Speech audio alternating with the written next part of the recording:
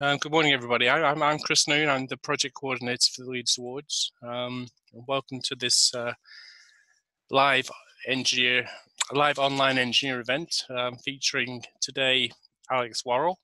Before Alex starts, just try and I know Wolverhampton. I'll just run through what's going to happen over the next hour or so. The first part of the event will be Alex giving his presentation, which shouldn't last more than 15 minutes. And then we'll spend the remainder of the time on a Q&A session. And for that, we ask teachers to type in their students' questions into the chat box, and Alex will then read them out and give his answers. We're booked till 11:30. And after the event, please feel free to send me any feedback you have. Yes, Wolverhampton, yeah, that's fine. Kids coming and going. I prefer they just came and didn't go, but yeah, if that's all right. So without further ado, I'll now pass you over to Alex. I'll come off of my screen here. Unmute Alex, because otherwise you won't be able to hear him. And let's say I'll pass you over to Alex Worrall, who is the hardware engineering manager at Facebook. So it's all yours, Alex. Thanks, Chris. Good morning, everybody. So if you can hear me, give me a wave. Yeah. Yes, cool. You can all hear me, hopefully nice and clear. So I'm Alex. I'm a hardware engineering manager here in London. And I've been here for just over a year now, but I've worked in electronic engineering now for about 20 years. Although to me, it always feels like it's not that long ago that I really started out doing things. So the idea today, I want to give you a bit of an idea as to how I ended up doing what I'm doing now, and give you a little bit of inspiration as to things that you can go off and do in the area of engineering.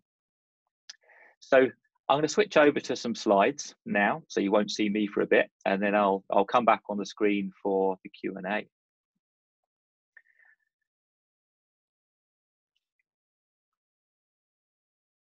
And Chris can tell me whether this displays properly. Yep, it's all there. Decent slides, cool. So I'm based up here in London, but Facebook is a company which is spread across the world. And so we have a lot of engineers doing a lot of different things, but I'll tell you a little bit more about that later, because I wanted to give you an idea of, for me, where it all started out in my engineering career. So I started at a tiny little primary school down in Devon. So literally there were 3 classrooms, 3 teachers, and only about 100 of us kids. But for me, that's where I had my first sort of engineering experiences, doing experiments in science and making things. I even wrote a little bit of code as well on BBC Micros back then, and figured out that I could actually make things that work, make things that move. And so when I went on to secondary school, I really enjoyed and started doing lots of different experiments in science and design technology, to doing woodwork and metalwork and even some electronics back then. And as I went through secondary, it was then even on to A levels, and figured out that although I didn't particularly like maths and physics, where physics is one of the sciences, they were actually really important to engineering. And by that stage, I decided I wanted to do electronics as a career, having decided that being a 3-day event horse rider probably wasn't going to work out for me because I didn't have a horse, and becoming a pilot in the RAF wasn't going to work for me because I was too tall. And so that was really when I started doing more and more with electronics. And I went on and went to university at University of Kent in Canterbury and studied electronic systems engineering. And that for me was really the start. From there, doing electronics has taken me all over the world.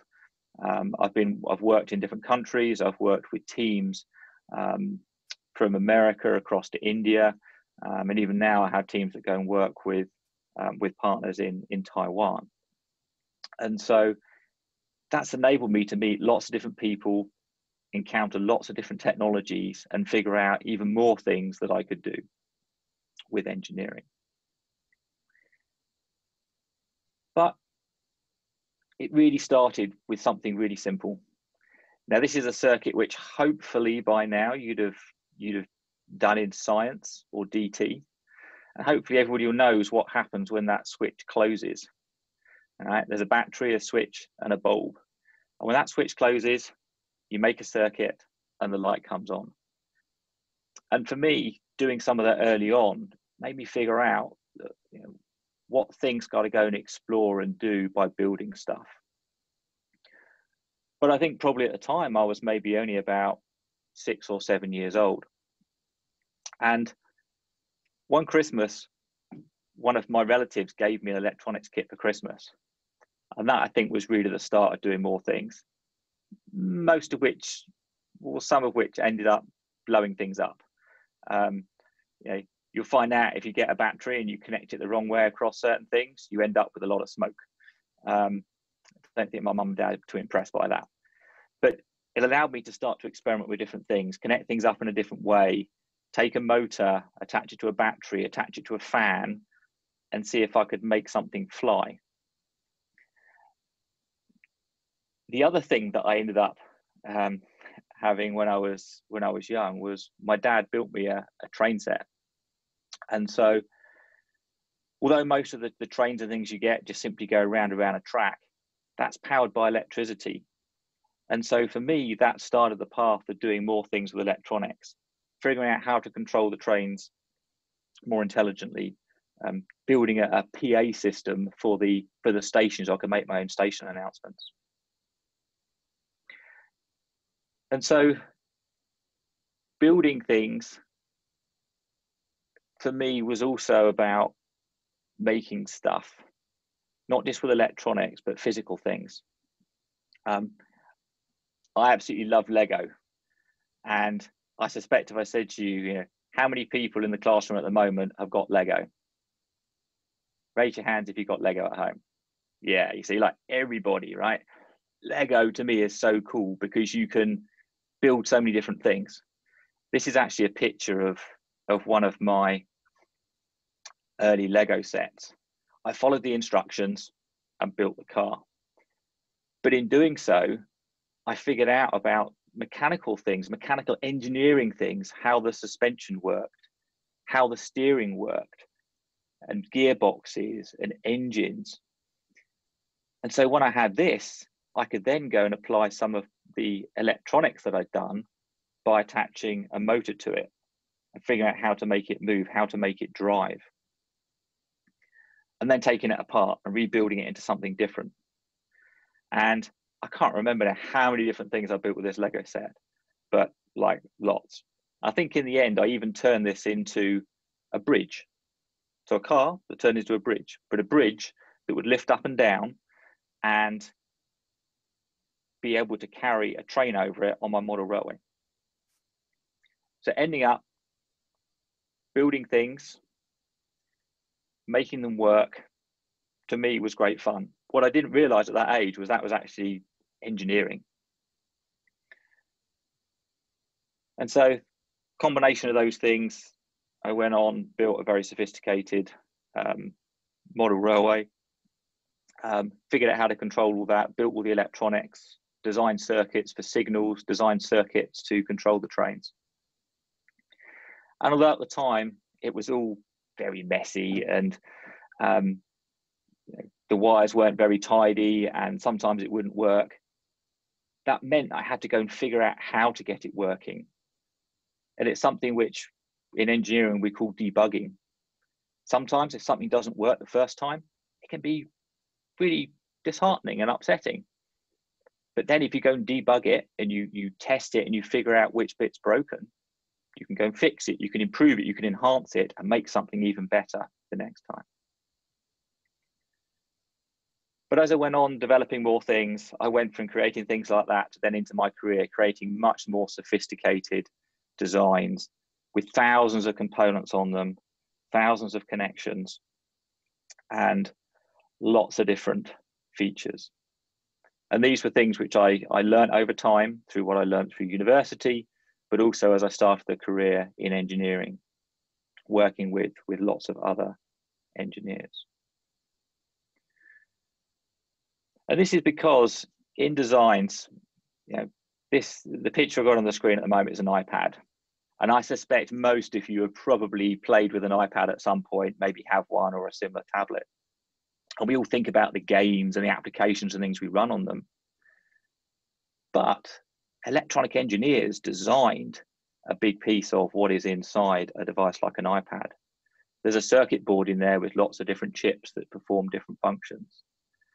Mechanical designers designed that really nice case that it goes into to figure out how to make it so thin, to make sure that it stays cool and doesn't burn your hands when you touch it. Thermal engineers have worked on designing the chassis. There'll be safety engineers, compliance engineers, as well as then the software engineers that are writing those really cool applications and things that we use on devices like that. And so when building things, it's all about a system of different parts that you bring together to create something that is there to give users a really awesome experience or to solve a really hard problem. And so a couple of years ago, my team in a company prior to Facebook built a very big and complex storage system. So a storage system that stores lots of data and can have that data accessed at very high speeds. And that was then used to build the world's fastest supercomputer. It's called Summit, and it's in America. This supercomputer has got 4,500 computer nodes in it. And they are like some of the most powerful computers in the world. They got 2.4 million processor cores, all able to do lots and lots of calculations to work out some very hard problems. And the unit that we designed with lots of hard drives in it, when you use lots of those together, this has a capacity of 250 petabytes of storage. Now, I'm guessing you've probably never heard of a petabyte before, but it's a very large number. So 250 petabytes has got 15 zeros after it. So that capacity-wise, that's equivalent to about 16 million iPads. I can't even visualize what 16 million iPads looks like. If you stacked them up, they'd be absolutely massive. And all of this comes together because of lots of different people that probably studied science and maths at school from lots of different engineering disciplines, working on solutions to allow others to build this supercomputer, which is now doing simulations around climate change, around how to create medicines for different diseases, and how to design more efficient aerodynamic cars. There are all sorts of different applications that are enabled by the engineering that I feel me and my team did to design this solution. And so here at Facebook, we also work as a team. So I work within the Facebook infrastructure organization, and we build products that help other engineers at Facebook be more productive. And those engineers who work across a number of teams, so you've probably heard of Facebook, but also Instagram and WhatsApp and Messenger. We're creating solutions to allow them to go off and have an easier day at work with regard to the meetings they have, how they develop their products, so that they can deliver better solutions for everybody out there in the world. So as far as what those things actually are, well, they're sort of secret. I can't really tell you because they're used just inside Facebook.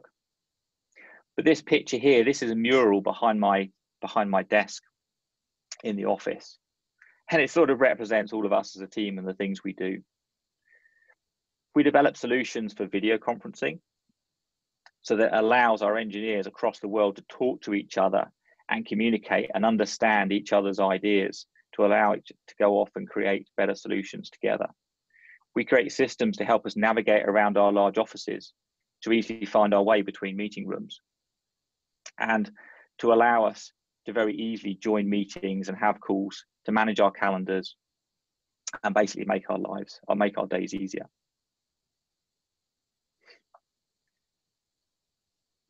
And so when I talk a lot about doing things as a team, you might think that an engineering team could be quite boring. Do we all sit in meetings all day, staring at whiteboards and project plans? Well, we do a little bit of that. But most of the time when we get together, it's about sharing ideas.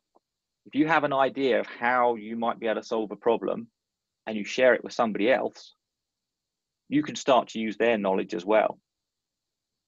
It might not be that they have a better idea, but they may know how to improve upon the idea that you've created. And together you go backwards and forwards and you end up creating something really awesome at the end of it. But engineering teams don't just have to be us as adults going and creating things in somewhere like Facebook. This is me working in the garden with my 2 kids. We're an engineering team doing that. An engineering team that's hands-on with hammers and chisels and spirit levels and things like that, figuring out how to build something and then building it. And at Facebook, we have lots of different people and lots of different roles doing engineering. And so our teams here perform, well, my team at least, I have mechanical engineers, software engineers, and electronic engineers all working to build these solutions. And in the process of doing so, we have a lot of fun, including some rather nice dinners and also riding around on a double-decker bus, because that's the sort of crazy thing we do at Facebook. But just as I close this presentation before we go to Q&A, we have lots of different things at Facebook and different quotes to motivate us. And there's one which I want you to be aware of and to think about as you go forward and do some of your experiments and building of things. We say, what would you do if you weren't afraid? Because when it comes to designing new things, sometimes you may think something's really hard or impossible to do or impossible to solve, and you might be afraid to try. But think, what would you do if you weren't afraid? Give it a go, try it, try and build it, see if it works. And if it doesn't work first time, try it again.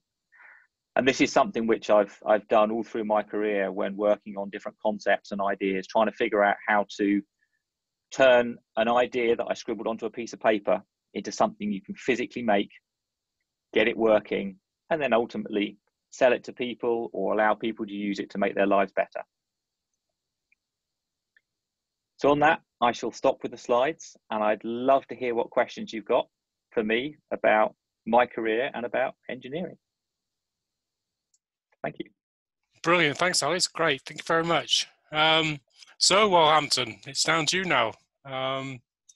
Any questions you have for Alex, please type them into the chat facility.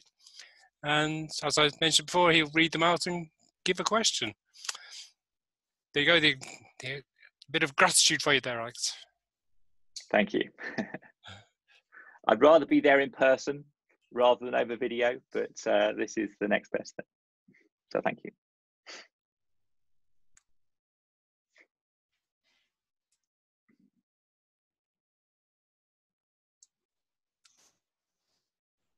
There's normally a little lull when get the questions started. See how there we quickly go. Got questions. Oh, do I remember the first program I coded in BBC Micro? Yes. It went beep. And then the second program went beep for a bit longer. The programs then, the programming was very, very basic. But once you figured out that you could write certain commands that would make a sound and then control how long that sound would be and what tone that sound would be, you could start to write a program that would play tunes and play music. And then started to write a program that had graphics. So you could draw lines and shapes. And as you played the sounds, you could start to draw patterns. So for me, that was my first experience of creating software. And of course, now we're all used to very sophisticated software that we use, but the fundamental things are still the same. That's really where it starts.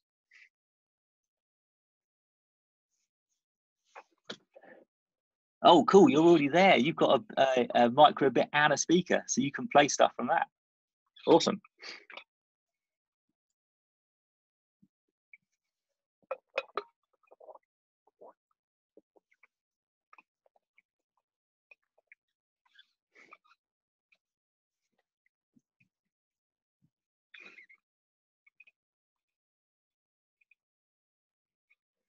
Oh, okay. So, question from Rufus: what language do you mainly code in?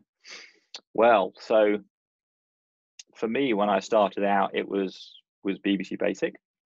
When I was at university, I learnt C and a little bit of C++. I then taught myself Visual Basic for a university project. One of my university projects was to create a robot bird scarer. Now, some people may know that normally when you scare birds in a field to scare them off the crops, you have something that sounds a little bit like a gun. It's a thing that goes bang really loud. And the idea of this project was to have something that wasn't noisy, but to still scare the birds. And so you'd have a camera overlooking an area where there might be some birds coming to eat something, and a little robot, a bit like a radio-controlled car, that had some bright colors on the top of it so you could see it. And the camera, or by writing a program at the time in Visual Basic, to take pictures from the camera, it could see where there was a bird, where the robot was, and work out the instructions to direct the robot. So, forward for a number of steps, and then turn right a little bit, and then go forward again, in order to go and chase the bird away. And this was something which I wrote in Visual Basic, which I taught myself at the time by reading books and reading online. Again, another little, fun engineering project, which actually you may be able to do a similar thing if you've used Lego Mindstorms and things like that. Some of the robot programming you may have done or may get a chance to do at school. It's a really cool way of doing that sort of thing. And then since then, I went on and also learned Java, which I use for applications that I write myself. There are lots and lots of different programming languages that you discover as you get older. In engineering, in hardware engineering, C and C++ is used a lot. In software applications and things like that, there are other languages now like Swift. And here at Facebook, we use a number of different languages, some of which are actually developed by Facebook.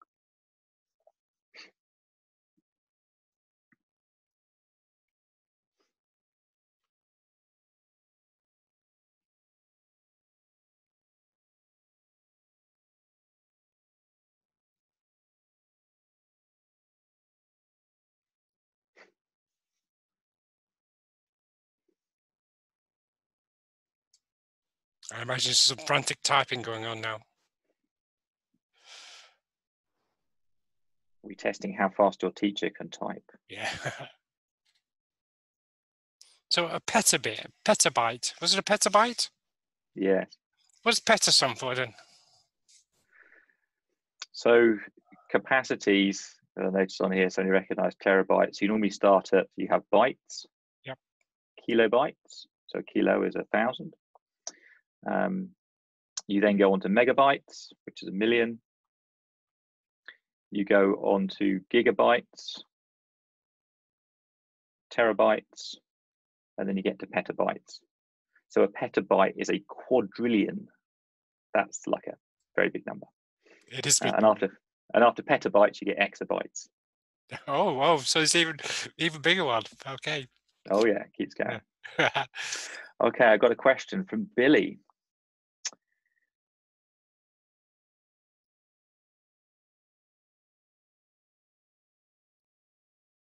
Well, let's go in a bit deep. So when created React JavaScript, did it make it easy to make messenger apps and communication tools? We have been learning about adding binary when Facebook created. So one of the things that the teams do here in Facebook is they will create our own variants of certain programming languages to improve them and make them better for our applications. And so part of it is about making it easier for software engineers to write the code and to make applications which are less likely to have bugs in them. But it's also to get some of these applications working at scale. Facebook has about 2.8 billion, back to big numbers again, 2.8 billion customers. And we want to make sure that everybody has the best experience on those apps. And so we've modified some of the programming languages in order to make the apps less buggy, or attempt to make them less buggy. But with a lot of software, I think it says here you've been learning about adding binary. Yeah, binary is something which is really important in electronics, and then software that runs on top of it, because computers use binary.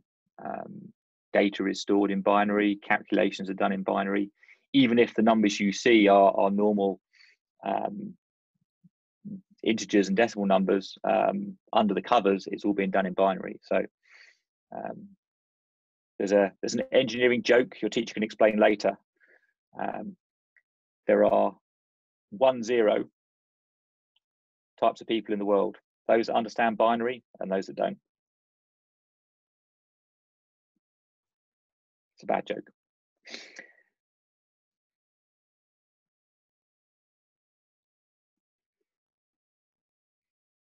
Oh, cool, you made your own binary converters. Cool.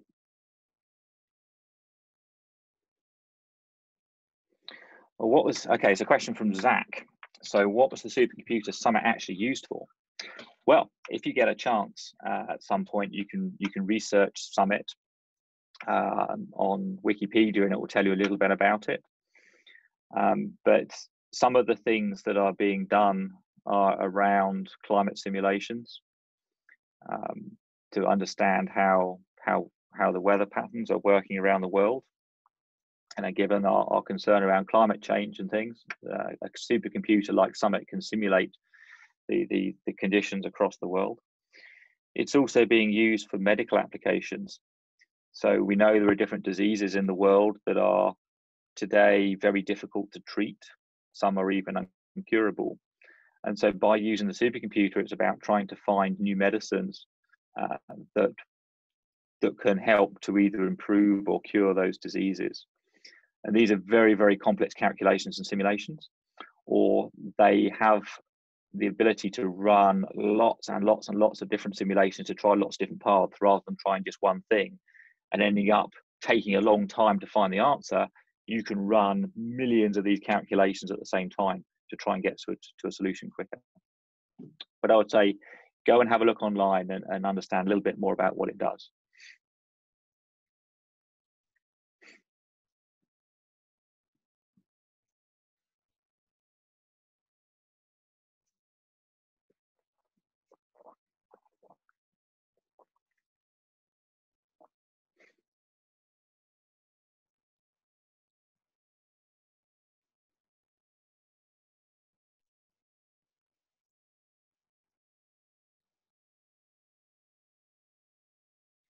Does anybody have an engineering problem that they're trying to figure out how to get something working?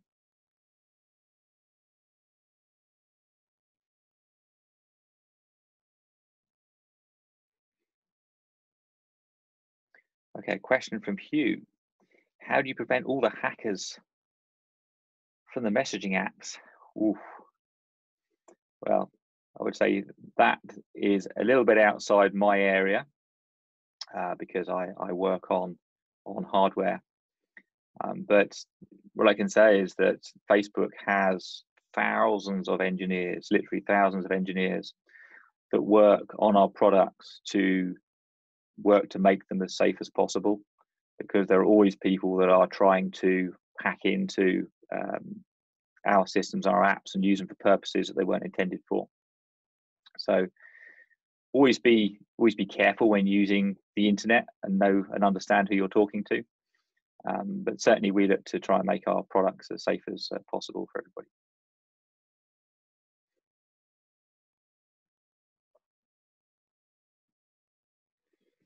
Oh, okay. A question from Mr. Clark. We have a model railway club. Should we use digital or analog control? Wow. So when I had my first train set, because at the time it was just a train set with the track going round and not doing much else, it was definitely analog. Nothing else existed. And even when I then built a larger model railway, which you saw a little bit of in my slides, it was all analog, because digital didn't really exist. What was around was very expensive at the time. So I had no choice but to build analog. That was really easy for me to then go and build circuits with relays and switches and bulbs and all of that. And probably I learned more electronics as a result.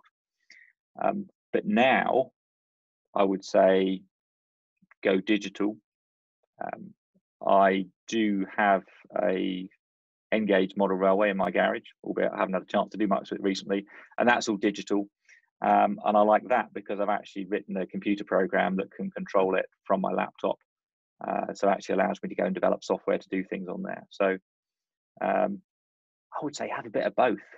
Maybe that's the best answer. Have two. Have one that's digital and one that's not. There you go. How about that?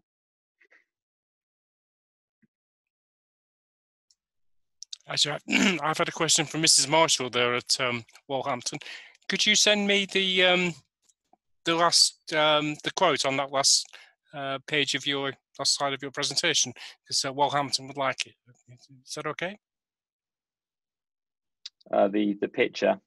Yeah, just the quote. Okay, the quote.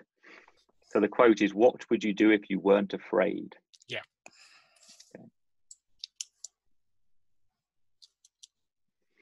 Okay, question. How do you continue to learn new things now you're not at school? So that's a really good question. So I still say I learn something new every day. Right? And it was something that when I first started out as an engineer, when I graduated from university and started my first job, the company I worked for, I went in, shared an office with a really senior guy, and he knew lots of stuff about lots of things. And I was just like, oh, these other people, they know so much. I've just started out. How can I possibly go off and design things with them? They're just going to be like so much better than me. But what I figured out in my first sort of year there was, when I was working on new designs, I was learning about new technologies that were going to be incorporated into that design. And because that technology was new, even that experienced person that had been doing this for years didn't know anything about it because it was new. So I could go and learn about that technology at the same time that they were. I could go and become an expert in that at the same time they did. And so it allowed me to go and start doing things with more confidence, because it sort of leveled the playing field between what they could do and what I could do. And so this is something now, whenever working on something new, I can learn about it by going and researching it on the internet. I can learn about it by downloading a data sheet for a component, effectively reading the manual, understanding how a chip works, how to program it. Sometimes there are conferences, training courses I go on, but most of the time, because the things we're working on are new technology, sometimes things that nobody's done before, nobody's built before, you learn from reading, but also you learn from your colleagues, the people you work with, the other members of the team that have maybe done some things before. And you learn by experimenting. Try and build the thing, build a prototype, find out how well it works, and then refine it. That's all learning, and that's something which I still feel we do every day.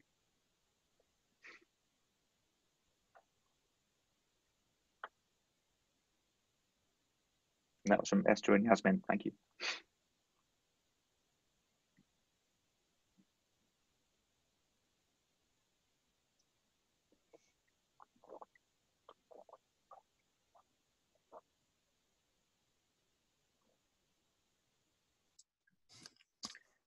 Yep, that's fine. It's the top of the hour, so I guess you're swapping lessons. Then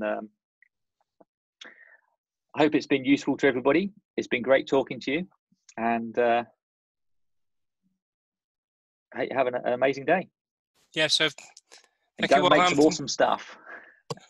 Thank you, Wolverhampton, and thank you, Alex. Thank you very much. It was brilliant. Thank you, mate. I'll speak to you soon. So I'll close the meeting down, everybody. Thank you very much. Bye. Bye. See you all later.